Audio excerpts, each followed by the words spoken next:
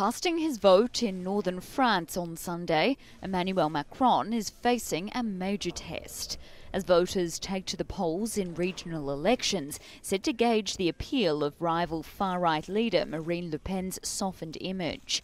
Sunday's first round is likely to prove dire for Macron, whose La République En Marche party is projected to win none of mainland France's 13 regions. Le Pen is hoping to capitalise on a rebrand that has seen her ditch promises of a so-called Frexit and inflammatory rhetoric. The best chance for her party is in the south of France, in the region around Marseille and Nice, where one of Le Pen's lieutenants is projected by one opinion poll as winning the race even if all parties rally against him. Gaining one region for the first time ever would give Le Pen a major boost less than a year before presidential elections.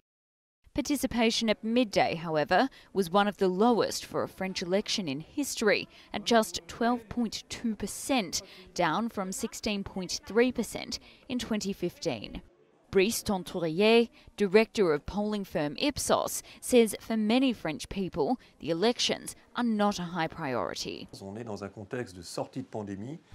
We are in a context of recovering from a pandemic, where French people are being more optimistic about the future with the idea that the economic situation will improve.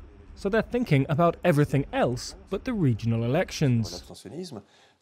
And secondly, a more serious reason for the abstention is that more and more voters think these intermediary elections, like the European elections, do not change anything in their daily life. And as opposed to the municipal or presidential elections, they don't see the point of getting up to vote.